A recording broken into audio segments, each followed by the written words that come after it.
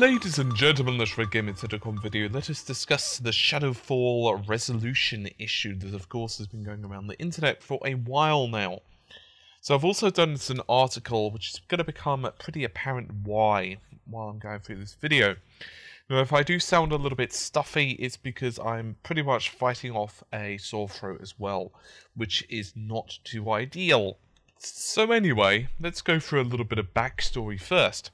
Killzone Shadow Fall, before it was even released on the console, before the PS4 was even dropped, Guerrilla released several PDFs which of course showed the lighting for the game, it showed the rendering process, it showed what they were trying to accomplish, the art direction, and even we got information on the PS4. For example, we saw how many CPU cores were available for games, which were 6 by the way, and so on. And we knew that based on their own statements, that the target for the game, the native resolution for the single player, was going to be 1080p 30 FPS. But anyway, it recently came to light that, technically speaking, on the multiplayer side of the game, it's actually running at 960 by 1080p. Many people have started to accuse Guerrilla Games of lying and yelling very loudly on the internet, as people tend to do. And this is a really tricky situation because, and we're going to be going through all of it in this video, but here's the thing, it's like studios at this rate are probably going to have to really explain and use very careful verbiage when they're dealing with things such as resolution, frame rates, and so on, because people are becoming that much more in tune with this stuff. So, back in November of last year, of course, November the 4th, Mikhail V.D. Ludwig from Guerrilla, I've got this in an article by the way, and I've linked that article from this article so you can read that article while you article. He spoke about what was known as TSSAA, so that's Temporal Super Sample Anti-Aliasing. And he said, and I quote, that we use FXAA, TMAA, and we dig deeper into future publication, but they complement each other. So, this was actually known about. He said this publicly. He stated it black and white. I've got an image, by the way, of the tweet, and I've got the link to it, so you can check that out in the article.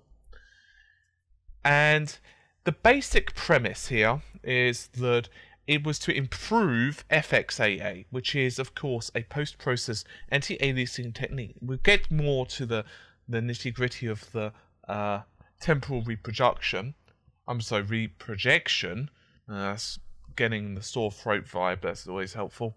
Anyway, we'll get to that in a moment, which, of course, is slightly different to this, but hang on, guys. So anyway, this was used to improve anti-aliasing, so we already knew about this type of technique. Now what this basically does is it takes the previous image, the previous frame, and uses that as a reference point, and then it basically takes the next frame, the now current frame, uses the previous frame on top of the next frame, the current frame, and combines them for a rather silky smooth anti-aliasing fun. Now, before we move on to what exactly this is, what exactly temporal reprojection is, let's first of all understand what resolution scaling is. I'm sure many of you understand this anyway, but for the 2 or 3 of you that don't, you know, I'm not being offensive here, but let's just try to get everyone onto the same page. What is resolution scaling? Well, it's pretty simple actually. It basically means you're stretching the pixels in the X and Y dimension. In other words, you're basically making them wider and taller than what they originally were intended to be. So a great example of this, let's assume that your game natively runs 720p. Well, what would happen here is that the image would effectively be stretched to 1080. It's scaled to that dimension using either the console's scaler or the TV scaler or the GPU scaler, depending on if it's a console that's running it, depending on, for example, if it's a movie, like a 720p movie, your TV would likely do the trick, or if it's the PC, then your GPU will scale it for you, unless of course you decide to go for one-for-one mapping. Now if you're doing one-to-one mapping, and let's say that you've got a 1080p screen, in which case you're going to have a border around the image, because quite simply put, you're telling the GPU only render to these pixels here. Don't go outside. Otherwise, what basically starts happening is it stretches the images, and it's basically, it can't really make up detail. Now, if you want a great example of this, you can take an image into Paint, just grab any old image off the internet, preferably like a lower resolution one, and try, say, doubling its size. Or even take a photo and double its size. You can see what happens. If you zoom into 100%, the details are a bit blurrier. And the simple reason is because it's guessing. Now, you could choose different methods to guess. And certainly the scalers on consoles are pretty good at it. But suffice to say, it's not a native image, and therefore you are going to be losing some quality. Now, it's very important for us now to understand what a frame of animation is. I'm sure most of you understand this concept, but I have captured a couple of images from ye old Thief on the PlayStation 4, and they are literally I'm sorry guys, just caught the mic there. Bad, Paul, bad. I always do that, it's really irritating. But anyway, I've captured a little bit of video from Thief, and it happens to be from my graphics comparison, incidentally.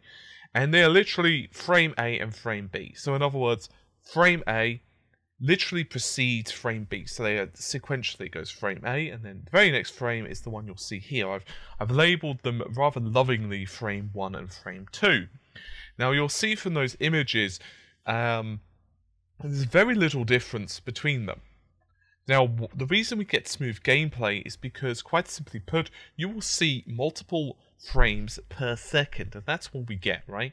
So, let's assume, in this case, with Thief, it's target frame rate, even though it doesn't run at that, and I will get around to the frame rate analysis at some point in the next few centuries, I promise.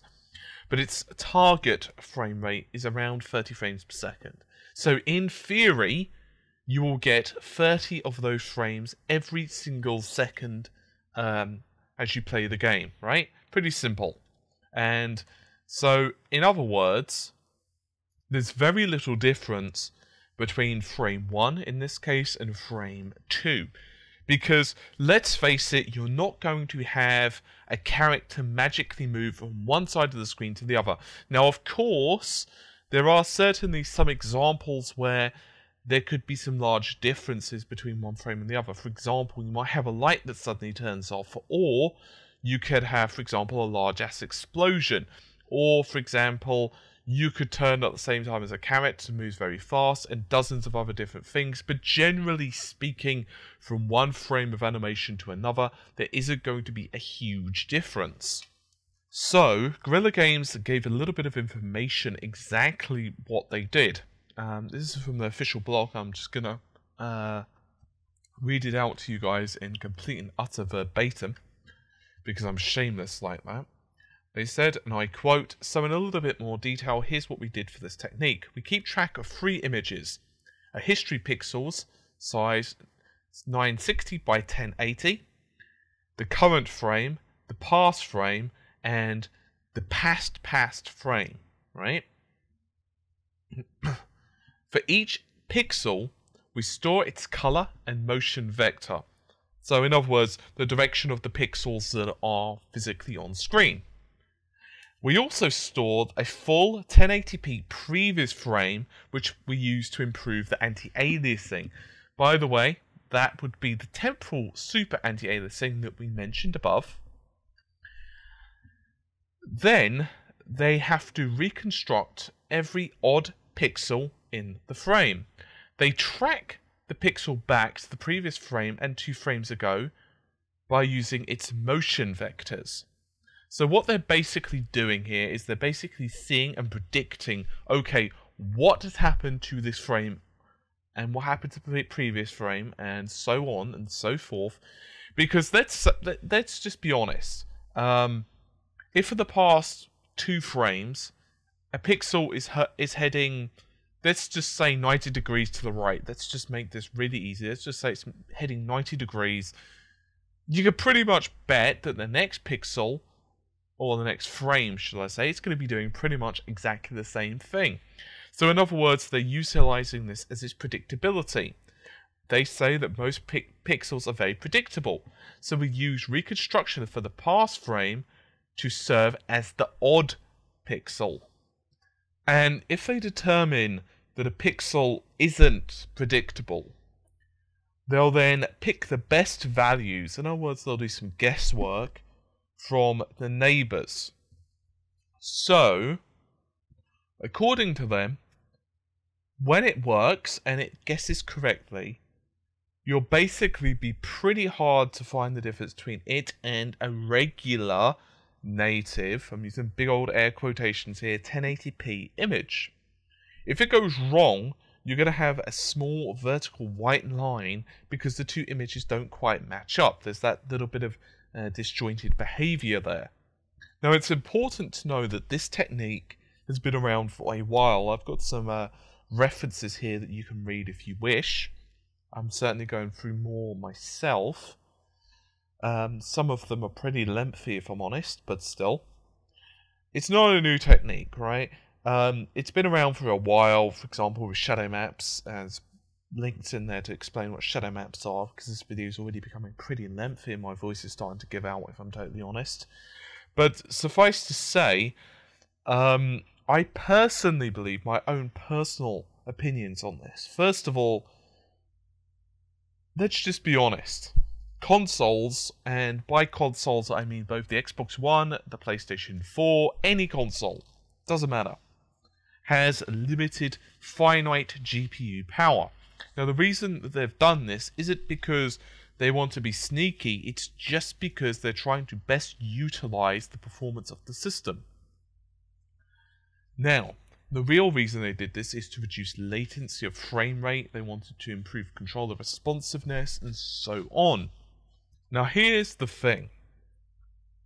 I actually think that a lot of games are going to start utilizing this type of technique. I think that, you know, we're already getting a lot of games that are using deferred rendering, for example. And we know that the MRT of Killzone, that's multiple render targets, by the way, was about 800 megabytes. If you look at the PDFs and the documentation, it's about 800 megabytes, which is, quite frankly, ridiculously large. Do I feel that Guerrilla were being disingenuous? Do I feel that they were lying? Do I feel that they were being dishonest? Nefarious? No. I feel that, to be honest, they've actually been pretty open with this. More open than most companies, if I'm totally honest. Bottom line, I think this is a better technique than rendering at 900p or below. I'd much rather this than, say, 720p. Some people may disagree. And I'm not really going to get drawn into the argument of, you know, is this native or whatever, because it really depends heavily on your perspective and your definition of native. In my opinion, yes it is, but it could also be argued that it's not. But I don't think they did this for marketing for the PlayStation 4 or whatever. I honestly feel that this is for the purpose of playability. And here's the thing. I think for the most part studios are going to do this. I mean, look at Rise, Son of Rome. Do you remember the bashing that they took when they lowered the resolution? I'm giving you a second so you can remember that. Yeah. I remember all of the bashing that the studio took and the whining on forums. And I don't mean that in a harsh way. I'm just, you know, saying there was a lot of animosity. The bottom line is, however, I even took two images. One, the original, which was like 1080p or whatever it was, and another at 900p. But they added a lot more effects, better textures, better lighting, blah blah blah, it looked pretty. Bottom line, if you look at the two versions of the game, there's absolutely no way in hell, if you're objective, at least in my opinion, you can't say that the 1080p version looked better. Now, immediately people are going to say, well, what about the Xbox One in this? Here's the thing. This is where it gets really tricky. And without wishing to draw this into a resolution gate type of issue, I think you can only count a game's resolution based on that game. So in other words, you can't base what Killzone Shadow Fall does compared to COD or Battlefield or whatever, because all of their engines, their rendering, everything is totally and completely different. So I think that with consoles, if you're getting one console that's running at, say, 1080p, and another console that's running at, say, 720p, then yes, you could start asking questions. But then you've still got other questions that you have to ask, like, you know, what type of optimizations were done on both consoles? What issues are there? You know, are they using the same rendering techniques? And so on and so forth. Here's the thing, guys. There's going to be a lot more of this coming up in the next few days. I've got some huge documentation to read through, and I'm going to be doing quite a bit of reading over the next couple of days. Guerrilla themselves have said that they're going to be speaking heavily about this on the 20th, I think, of March. I think that was the date, anyway. And of course, I'll be apprising you guys of that as well. But I wanted to put this out here as kind of like my intermediary findings, if you will, my initial findings. Anyway, as much as I'd like to talk about this considerably more, if I do, my voice is going to be absolutely just completely trashed. So, unfortunately, I'm going to have to get going. Hopefully you found the video somewhat informative. Anyway, I'll see you soon. Take care. Bye for now.